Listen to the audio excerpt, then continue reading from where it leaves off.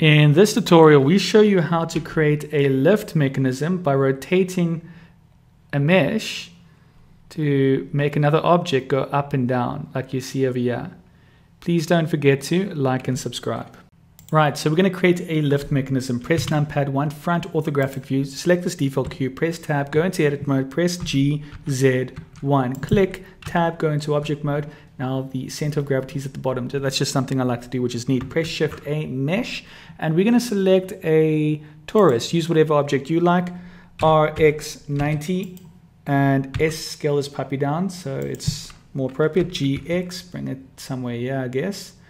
And then Z, and chuck it there.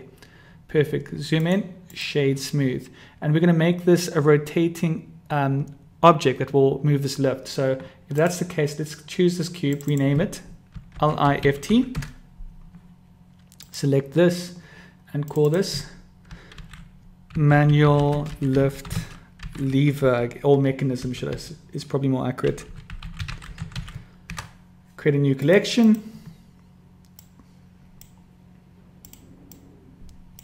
And there you have it. Now, anything that can be keyed, you can assign a driver to instead. So we're going to select this lift and we're going to we want to make it go up and down the Z axis. So we go to location over here. If you don't have this, press N to make it open. Click on items with lift selected. Hover over the Z axis location, right click, add driver. Once you've added a driver, you can go down here to your timeline, lift this up, click over here and change your timeline to your drivers menu. Click on your Z location over here and you can click on this over here or press N to make it pop open and then click on drivers. If you don't see drivers, make sure you got Z location selected.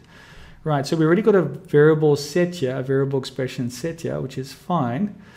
All we need to do now is click on the object that it's connected to, which would be the manual lift mechanism. And we want this to work on every time we rotate the manual lift mechanism on the y-axis, it will make the lift go up and down. And you can use the world space when you use the, let's scroll down here, update dependencies. When you use the world space and you press R now, because we're in front orthographic view, it looks very neat and nice, which is probably what you want. But you do have other options here where you might want to choose, let's say, local space. And when you do that, let's zoom out. You press R. It doesn't look as clean. So in this case, I might prefer world space. All depends on what feature or what effect you're going for. And you can always just change this here and just update the dependencies and it'll work perfectly.